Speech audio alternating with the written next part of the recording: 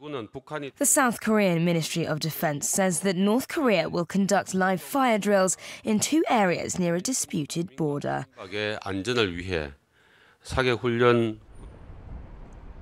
South Korea says they received a fax from the Korean People's Army informing them of the drill.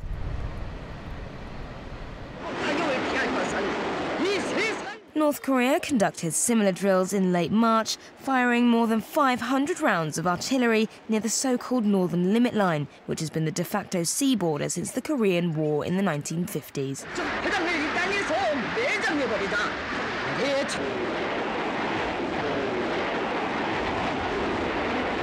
More than 100 rounds landed south of the border, prompting South Korea to fire hundreds of rounds back into the North's waters.